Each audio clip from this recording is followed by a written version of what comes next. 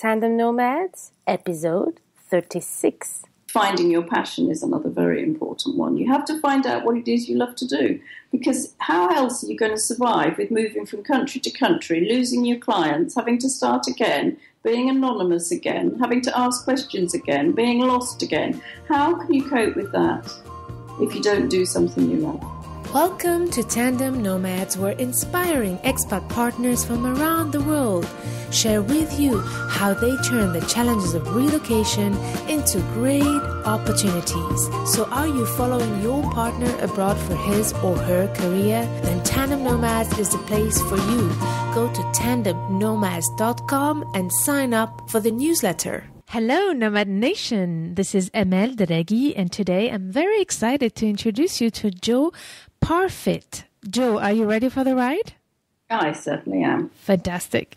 Every Monday, I interview for you inspiring expat partners to share with you their story and how they managed to build their portable careers while living in a global nomadic tandem. Today, I really cannot think of a better example than Jo Parfitt, who became an expert in building a portable career while moving with her husband and kids from France, Dubai, Oman, Norway, the Netherlands, and now Malaysia. She has become what I call a serial nomadpreneur. Jo is a journalist, editor, writer, speaker, and teacher who has launched multiple business ventures that include the publishing company called Summer Publishing. She also founded the Expat Bookshop and an online bookstore. And Jo has written over 30 books herself. And one of her masterpieces is all about portable career. The book is called A Career in Your Suitcase. Jo, this was really a short and fast overview of who you are. Tell me what I missed, and what is happening in your life today? Well, the first thing is my company is called Summertime Publishing. Oh, sorry. Not summer. That's okay. Summertime. Summertime Publishing. Okay. And what's happening in my world today? Well, I live in Malaysia. I've been here for nearly 2.5 years with my husband on our first empty nest posting. And until we came here, I had been running my business from where we were living and establishing my business there. We were in the Netherlands for about 10 years, and I established my business in the Netherlands and had a Dutch company there with Dutch tax and Dutch VAT and horrible things like that. And before that, I was in England for a few years, and I was running the business there. So it's always been established somewhere. However, when we came to Malaysia, I just thought, no, I'm not doing it again. I am not setting up a business in Malaysia at vast expense to then leave it again behind and have to undo it, because it had taken such a huge amount of energy doing that in the Netherlands. But we were there for a long time, so it didn't matter so much. But here I knew we wouldn't be here more than 4 years, and I thought, I can't do it. So I established a proper business, a limited company. Summertime Publishing is Summertime Publishing Limited in the UK. And I filed my accounts in the UK. So I did that this time. So it's the first time that I have had a business that has been established in a different country from the one in which I'm living. With all the holidays and all the visitors, it doesn't give me enough time to work as much as I did. And that's what's so great about my career, in that I have adapted it so that it can be as much or as little as I want. So if I've got nothing to do, I can keep myself busy very easily with the business. If I've got visitors, I can manage to do much less. But the thing that I did that made the biggest difference was 3 years ago, 3.5 actually, I had a burnout because I was a workaholic. And sometimes that can be quite a difficult thing to cope with, because I have always been a workaholic since I first started working. And I ran my own business since I was 24. So I have very rarely worked for anybody else. And I've been an expat since I was 26. Yeah. So I have been running my own business all this time. Amazing. Very amazing. You've been talking of so many important topics in just a couple of minutes that I would like to go back and start with one of the things you mentioned about the great thing about having a portable. Once we managed to have to build a portable business, the great thing about it, as you were saying now, you're so busy with your visitors, is also to be able to adapt it to your lifestyle. Yes. And this is one of the great advantages of building portable businesses. And I know that there are, besides visitors, there's also family, obligations and having kids. And so I guess being able to build a portable business as an expat and as a mother, as a parent in general, is one of the best ways to be able to live the life we want while traveling around the world and still building our own independence and own success, professional success. Yes, it's been quite a learning. I mean, I have worked more than full time, but now I thought with an empty nest that now I would have to work even harder. But I can't, because I have far too many other things that I have to do. And of course, I want to take advantage of living in Southeast Asia. I want to have people to visit and stay in our villa with a beautiful view and a beautiful pool, and with 5 bedrooms that we don't need. So I want to have them here. Yeah. But the thing that I have done that has made the biggest difference, when I had this burnout, I needed help. For the first time, I really needed help. I couldn't do all the things I was doing on my own. Now, back then, I was running my publishing company from the Netherlands. I was doing all the conversion of the Kindles, all the uploading of all the books, all the marketing, all the running of Expat Bookshop, all the blogging, all the getting in of the clients, all the helping of the clients, all the editing of the books, everything. Mm-hmm. Not surprised that I burnt out, to be honest. I mean, it's a massive amount. How did you get out of it? How did you manage to... Well, one of my students, she had been a student on every course I'd ever run for a few years, and her name was Jane Dean. And she she still does live in the Netherlands. And she rang me up as a friend and said, "Are you okay? Do you want any help?" And I said, "Yes." I can't cope. I can't even sit at my desk. Honestly, it was right at the beginning. I said, "I can't sit at my desk. I can't even look at my emails. I've got to file my accounts. You have to do them every quarter in the Netherlands. And it's just awful. You have to file your accounts." I said, "I can't even do my accounts." And she said, "Oh, that's all right.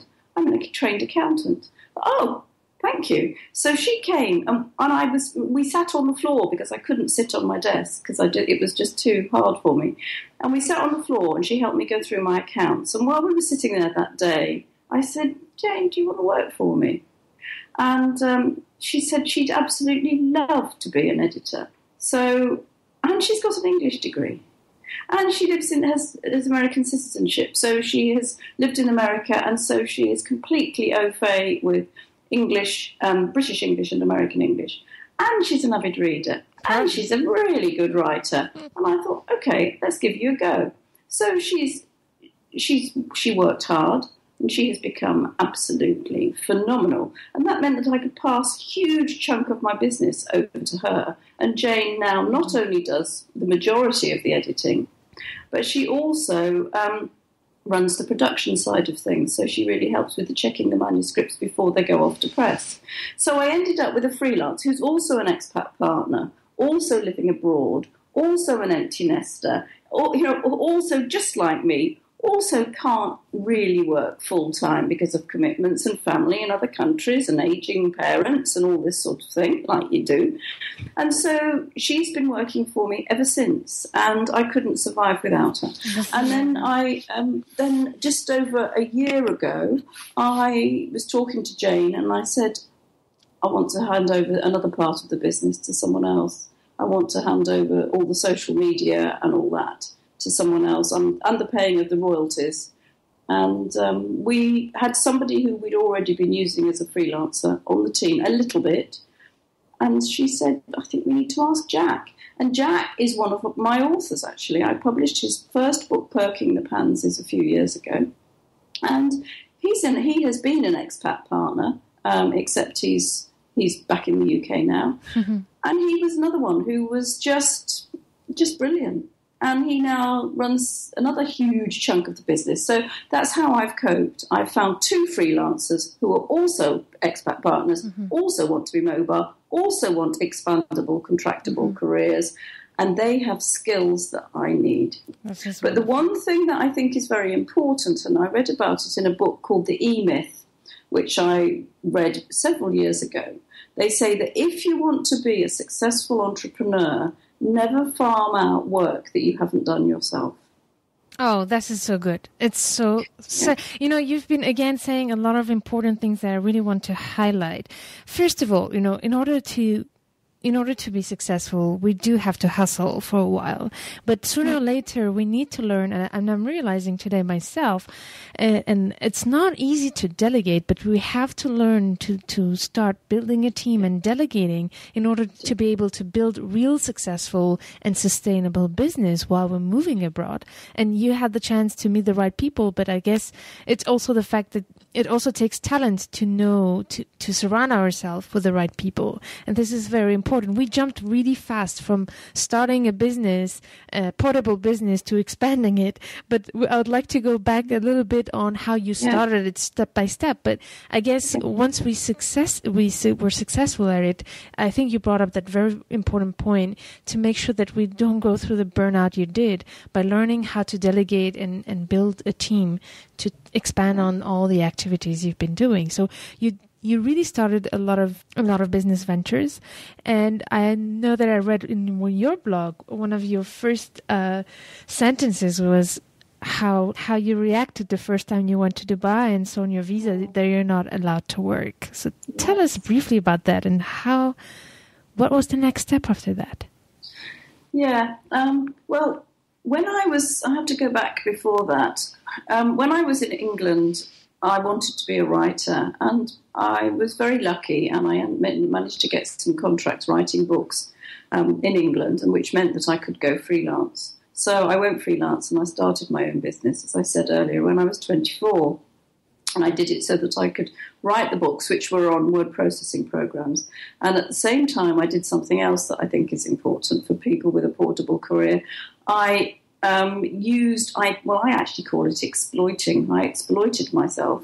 And I thought, well, if I'm going to write a book on, let's say, WordStar, which is probably a program so old you've never heard of it. If I'm writing a book on WordStar, I'll teach people how to use WordStar as well. Mm-hmm. And so I ran a writing and training company. So I taught people to use word processing programs, and I wrote books on word processing programs. And as I got contracts for about 10 different programs, because there were loads before Word, I could then teach about 10 different things as well. So I was very busy.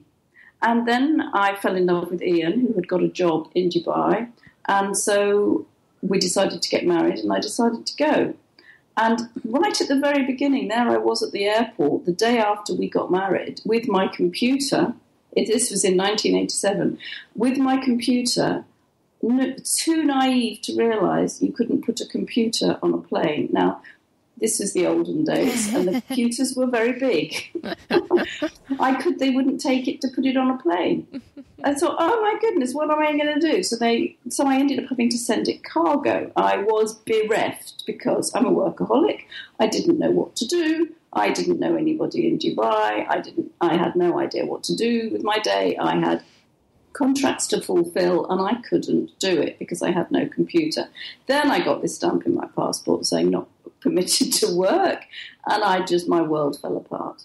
I had no computer. I had nothing to do. I didn't know anybody, and I was told I couldn't work. Yep. But I'm one of those people who think, well, I don't think I like this rule. Who says I can't work? Let me ask questions. And I spoke to people, and I saw people who were working, and I said, how do you do that then? And I discovered something very important, that if you want to be a journalist, in many countries, because journalists are freelance and work for many different companies all over the world quite often, they tend to fall under the radar. And you seem to be able to work anywhere as a journalist and just do freelance, an article here, an article there. And so I was able to work as a journalist, writing articles. But at that time, I wasn't a journalist. I was a book writer. Mm-hmm. And so I went... Well, what had happened was I'd had an idea for an article. My husband had been on a diving holiday and taken some photographs. I didn't even go. I interviewed him. I realised it was a useful sort of article for the What's On magazine in Dubai. Went to see the editor. He said, yes, we'd love it. And I thought, oh, good. Would you like some more? So I wrote more travel articles. And it was in the same company, they had a magazine called Emirates Woman. So I went to see the editor of Emirates Woman and said, would you like me to write for you? And she said, yes, but you're not very good. I'll tell you what, I think you've got potential.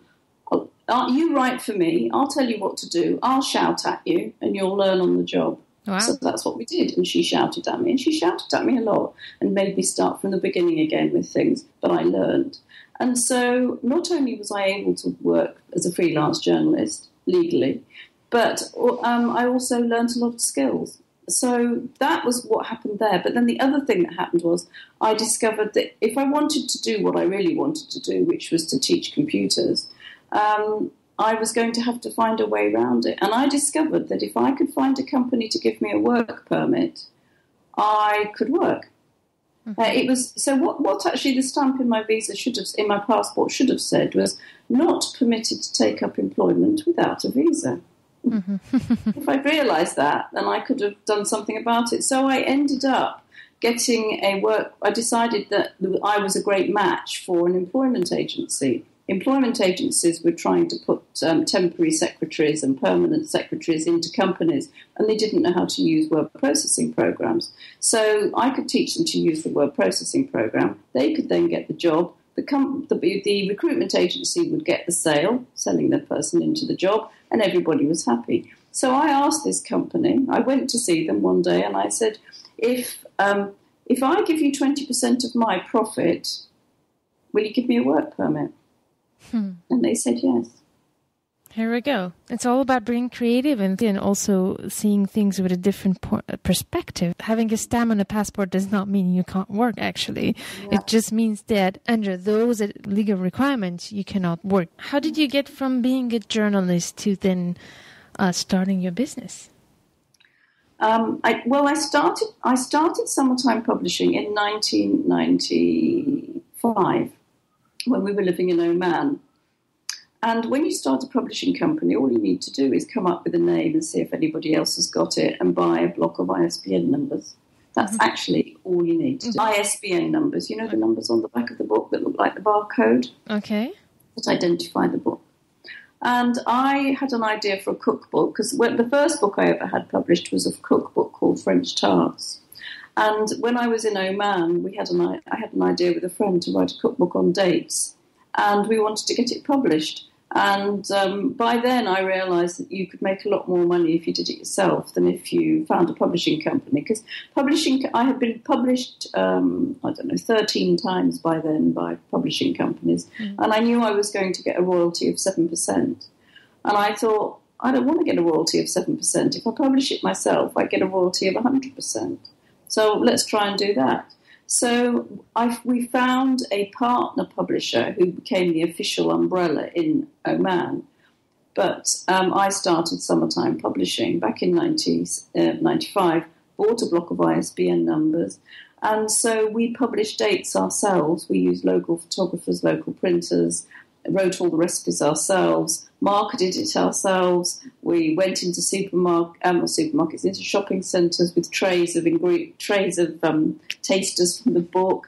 And we had T-shirts with a taste of the Middle East written on them. We got ourselves in the local paper and on the radio and stuff like that. We did all the Christmas bazaars, and we sold thousands of books. It was actually the most successful book I ever wrote in sales-wise, because we were there. It was a small market, and we were something else. We were a big fish in a small pond. I see. So that was what we did. And so, another expat wife. Her name's Sue Valentine.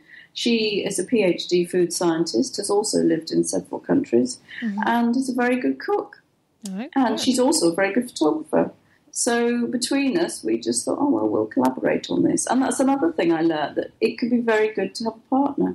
Very important, yeah. So first thing is to learn. From what I've seen, if I have to summarize so far, I think you insisted on the importance of being curious, creative, and learning. And this is how you started your journey in Dubai. And slowly use your creativity to expand your activity and think, how can I get the chunk of money myself instead of giving it to other people? And you realize you can publish your books yourself. And you just went there and learned how to do it, find out that you basically just need to buy those, how do you say? ISBN. ISBN. It stands for International Standard Book Numbering. Very good. And I mean, if you don't know it, I guess we have to make the research and figure it out. And you did it. And slowly you started expanding your business. And what you said then was to make sure also to get a partner and to get help and to hire the right people. And I think you really had this very interesting expansion, traditional expansion of a successful entrepreneur, from hustling to slowly team up with other people to build that success. Yeah. So how do you do that while you move from a country to another to meet the right people? Well, I think it helps if you understand the importance of making friends and staying friends and staying in touch. It's called networking. I didn't know it was called networking back then. I thought it was called being sensible. But I've always networked. I'm a natural networker. And so I've always stayed in touch with people everywhere I've been. I've never dropped contact. I've always tried to stay in touch.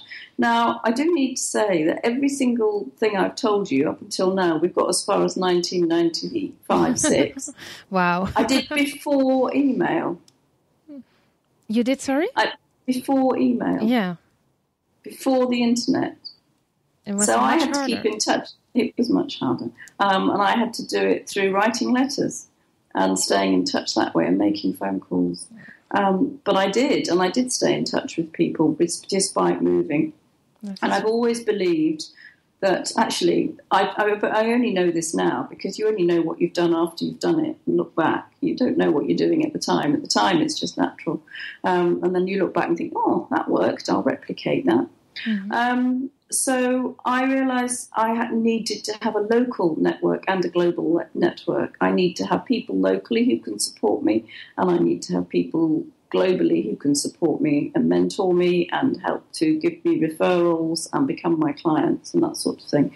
When we got to Norway, which happened after Oman and happened in January 1996, that was the beginning of the email, and that was when I began to realise I could keep in touch via email, and that was an absolute revelation. And I started to be able to grow my network then. But by then, I had still not heard the word networking, and I had not heard about expatriate wives. I had never read the books by Robin Pascoe and didn't realise why I was finding it so difficult living overseas. So it was while I was in Norway, and actually I used to say we left Oman and I threw my flip-flops and my business cards in a skip on the way to the airport, and that was it, the end. And then I got to Norway. It was cold, it was raining, we hadn't got any money. It was horrible. I really detested it. I couldn't find any work. There were no English language newspapers. I didn't want to start a business. I didn't want to speak the language. I was very grumpy. This was my worst, my posting from hell. It was just awful. After sunshine and being able to do what I wanted in the Middle East, I went to be feeling I had my wings clipped, and it was really horrid. So I started to run writers' circles, actually I'd done that in Oman and Dubai as well, but my writers' circle became my lifeline and is still my lifeline. I decided I'd start a writer's circle to meet people like me, and then I discovered that by running a writer's circle, which I do for free, I would find people who wanted me to teach them to write, and then I was able to teach writing for cash from my home.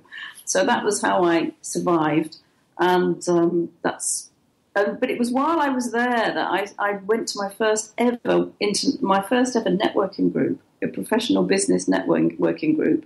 I never thought of myself as a professional, but I went to a group, and at the very first meeting, somebody came up to me and asked me what I did, and I told them, and she said, "Gee," I think she was American, "Gee, I'd love you to be a speaker. What an amazing story." And I had never done any speaking before, and I was completely terrified. And she said, "You've got a portable career." Have I? I didn't know that. Anyway, so I ended up being a speaker at a meeting, and everybody loved it. And it was after that I thought, oh my goodness, career in your suitcase. What a great title. I'm going to write a book. Here we go. And so I decided I would write a book called Career in Your Suitcase, and I would run a workshop called Career in Your Suitcase. And we left Norway in June 97, and just before we left in June 97, I ran my first Career in Your Suitcase workshop. And by 1998, I started running the workshops at conferences, and I ran them. It's at the Woman on the Move conference in Paris in March 1998. And then I ran it at the WIN conference in Milan in 1999.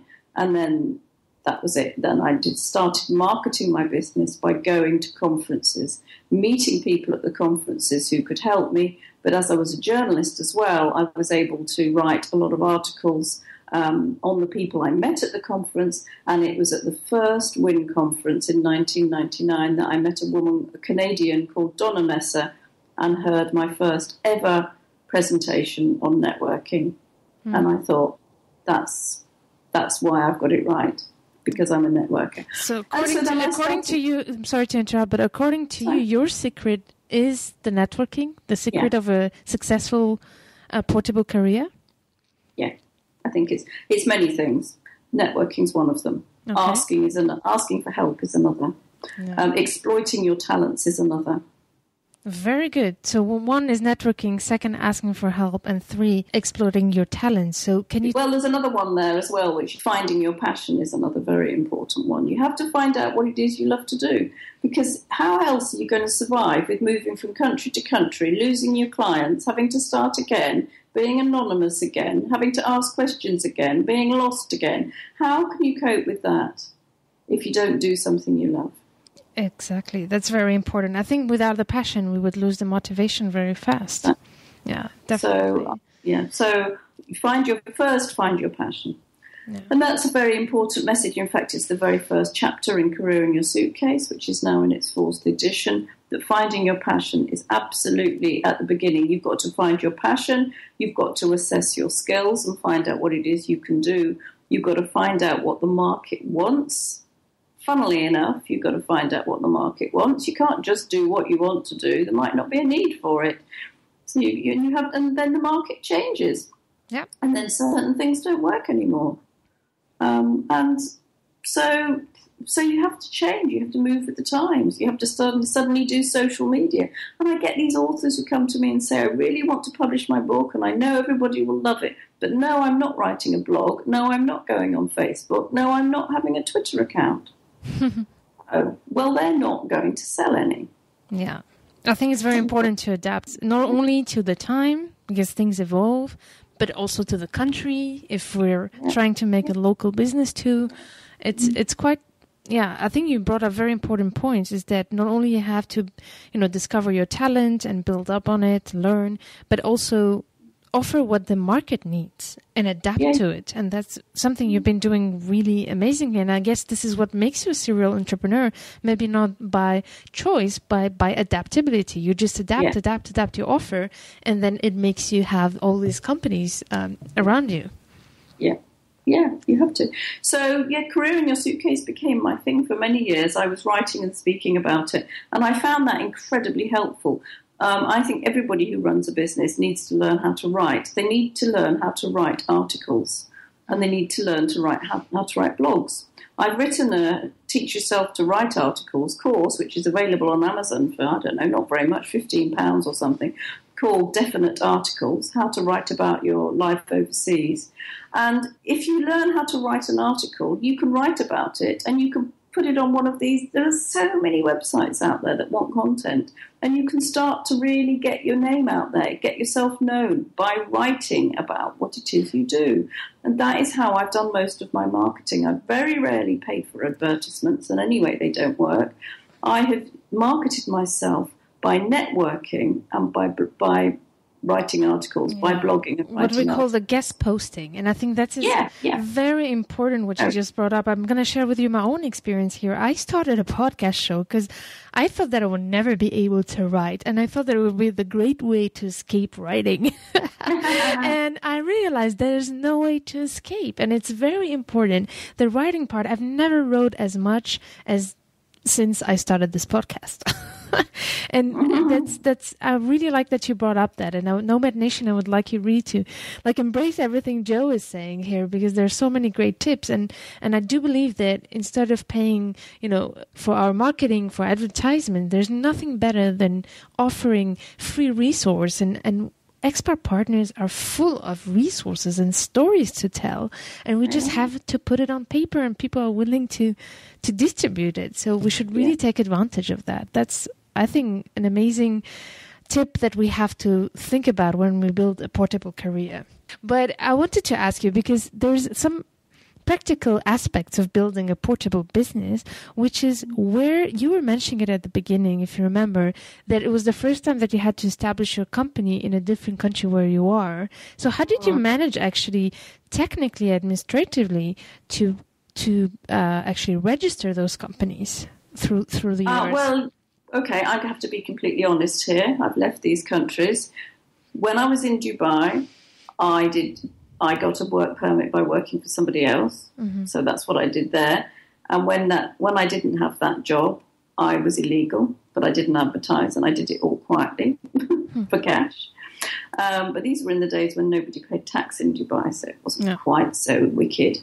When I was in Oman, I didn't earn much money. I was writing dates, and then when the money came in, my Summertime Publishing was a publishing company or entity in England, but it wasn't actually a business, but nobody knew.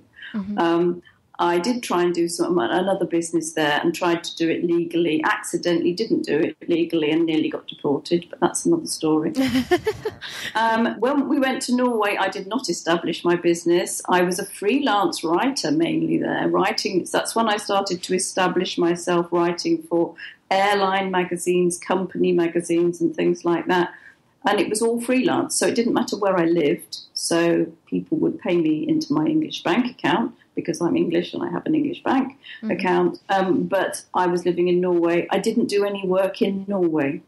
I didn't earn any money in Norway, and if I did, it was cash for teaching writing or something. But I didn't get any business from Norway, so I didn't establish my business in Norway. Then we went back to England for a bit, so I established my business in England, a normal company in England, which was easy. It was in English, hooray! That was easy. Then when we went to the Netherlands, I established my business in the Netherlands for nearly 10 years. And that was not easy, but they have support and help, and I just asked questions, and I found another expat doing the same thing and said, what did you do? In fact, I think it was Stephanie Ward who helped me to start with, I think, who you've also talked to. Because I'd met Stephanie through networking before I went to live there. Yeah. So I asked people, and that was what happened there. And then when I came to Malaysia, I decided I'd set it up in England, but that was easy because I'm English, so I just set it up in England again. Very good, yeah. So I guess what it means is that we do have to learn to be flexible and to be creative. But how did you manage psychologically in terms of your mood and mindset to go through so many transitions without cracking up? I'm not telling you I haven't cracked up. I did crack up in Dubai when I first went there because I didn't have my computer and I was so lonely. I did crack up until I think one thing that's really helped me is I have a very supportive husband. He's always listened and he's always understood. He's never thought, oh, it's all right for you. You can just go and play tennis and have your nails done, because he knows I don't play tennis and I never used to go to the beauty salon. So he knew that wasn't me because I'm not sporty. So he was brilliant. In fact, he got me my first job there because he went to the bar after work. He was talking to somebody who said, oh, I wish I could find somebody to help me write some CVs. And he said, my wife can write CVs. And she telephoned me that evening. And she actually was the one who worked at the employment agency. And the rest is history. So he found me the first work I had. Could you take us through, for example, the toughest time you had and how you dealt with it? I didn't deal with it very well. But I shall... Dubai, I didn't deal with it very well. I screamed and yelled and said I wanted to go home. In Norway, I was very unhappy for the whole time we were there. But I kept myself busy with my writing, The Career in Your Suitcase, by being a journalist and teaching writing. It just took me, everybody goes through the nasty period of culture shock at a different speed, and it's not depending on the person, it's depending on everything, the country, the circumstances, everything else. I probably had a dip in Dubai that lasted, I don't know, probably 6 months. When I was in Norway, I had a dip of hating the place for nearly the entire time. But by the last 3 months, I was loving it and would have been happy to stay. When I went back to England, that was repatriation, so that was difficult. That was not easy. We wanted to go away. In Holland, I found it extremely difficult again. Because every time I move, because I've established a business and a support network, I miss the people desperately when I get somewhere else, absolutely desperately. But there were 2 things I did that had really helped me. To start with, every time I was going to a new country, I would subscribe to a training program, a correspondence course that would be waiting for me when I got there. So when I went to Oman, I did a copywriting course. When I went to in Dubai, I did a short story writing course. I did them with I did one with the London School of Journalism and one with, I can't remember the name of the thing, the copywriting school or something. And I did something else in Norway when I got there. So something that kept me busy once I got there. And that really helped. And then the other thing I did, I would get out there. I would start exploring and going out. And in Norway, I wrote an article you can still find online it's on the Weekly Telegraph website, and I think it's called Riding the Expat Roller Coaster with My Bicycle or something. Anyway, the word Dutch bike is in the title. And what I did was I got a bicycle. I thought everybody else has bicycles in the Netherlands. I'll get a bicycle. And every day I cycled a little bit further, and I went out in a circle, and I just cycled a bit further and a bit further and a bit further until it began to feel familiar. So I did that. I always set up my writer's circle, and it's the first thing I do, so I find soulmates. And the other thing I always did, but I haven't done here, and it has made a big difference, is I always started a women's network. So I started my own women's network when I lived in England. It was called Women Connecting Women, and I was the president, and I ran that for several years so that I could meet people I was interested in and who became my clients. When I went to the Netherlands, I joined a one called Connecting Women, got on the board immediately, and then became the president ultimately as well. And so I did that. I haven't done that in Malaysia because my business isn't established here and I don't want to advertise. And that has been very, very difficult it's not so much that I'm under the radar, but I'm much more isolated because I don't want to network here. I don't want Malaysian business. I don't want to make any money in Malaysia. Why that? Because my business isn't established here and I don't want to be illegal. Interesting. Okay, great. But you've been bringing up here so important tips. So let me just list them again because I think we should really remember them. The first thing you said, and I always repeat it with my friends and tandem nomads, the importance of preparing the field when we move to a country, we're preparing to move to a new country by planning something to do for our first days, first weeks. And you did plan your trainings. And I think this is what got you, running up and running from the first days in the new country came in. And I think that's a great, great tip. The second one you said, explore. You took your bike and went there and explored the city to just embrace the place, your new home. The third one I liked, you passed on very quickly, but to find soulmates and connect with people. And I think in a way it was a transition to say how important it was for you in every country you lived in to build a network and your own women's network to find like-minded people with whom you can share your knowledge, but also do business and help each other and grow. I think we have to plan a part 2 for Jo, because your life is just so impressive and so inspiring. Is there one last thing you would like to share before we say goodbye? I would like to share that two things. One is Summertime Publishing specialises in publishing books for expats, and we particularly specialise in publishing books for our expat family, and that's because we've discovered they're the ones that sell most steadily. The other thing I would like to say is that Career in Your Suitcase is coming of age. It has, since September, Colleen Reichwest-Smith, my co-author, and myself, and Jacinta Noonan, who is a very old friend who I've known since before I went to the Netherlands and lives in the Netherlands. The three of us have established the Career in Your Suitcase Way. And that is a program that is being rolled out first in the Netherlands, but then worldwide.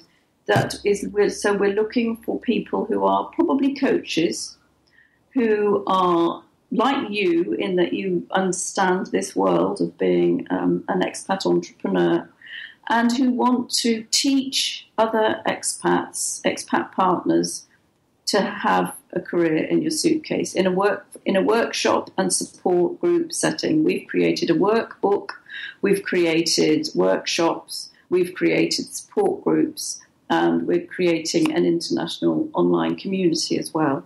And Colleen is running this, and we've just rolled it out. I've just run the first series here in Kuala Lumpur.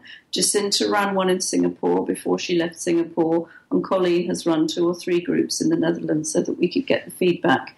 And we are going to be launching the program at the Families in Global Transition Conference next month in Amsterdam. Yep. And we're very excited about it because we know that Career in Your Suitcase has come of age. The information I've given you, you've been very receptive to, but it's been a long journey. It's taken a long time for the world to be ready for people to think, yeah, okay, I'll do social media. Yeah, okay, I can do networking. Yeah, okay, I can have an expandable, contractable, flexible business that moves from country to country. And the reason that people are now saying, okay, I can do it, is because people are now comfortable with computers and comfortable with the idea of working from home from a laptop. And so now people are ready to say, okay, I'll start myself a portable career. And so the Career in Your Suitcase Way has been developed to help people do that, not on their own, which anybody could buy the book for years and learn how to do it on their own. But people like support, people like doing things in a group. This is fantastic. So I think you have a website. I would like Nomad Nation, please check out the website of Career in Your Suitcase. Could you tell me again, what's the address of it, Jo? It's careerinyoursuitcase.com. Careerinyoursuitcase.com, and Nomad Nation, please check out this website. But also all the other websites of Jo. She has 4 websites. So the best way to find them all is to go on joparfitt.com. I will put this link and the links of all the other websites on the show note page of this episode. And basically, to summarize, you have Summertime Publishing Company for those who want to write books and publish them. You can be there for them. There's the Expat Bookshop, where you can find amazing books all about expatriation and all the topics that we're interested in. There's also a Career in Your Suitcase we mentioned, and you also have your personal blog, so very active. So I will put all those links. And is there a way to reach you, Jo? Yeah, jo@joparfitt.com. Very good. Perfect. Jo, thank you so much. It was amazing, and I could continue talking with you for hours. Thank you for coming with us, and hopefully we'll have you again on the show. Well, it's been great to talk to you, great to meet you, and I look forward to seeing you at Families in Global Transition. Great. Me too. To connect with other expat partners from around the world and share great inspiration and tips together, join us on our private Facebook group. Go to facebook.com and join Tandem Nomads group.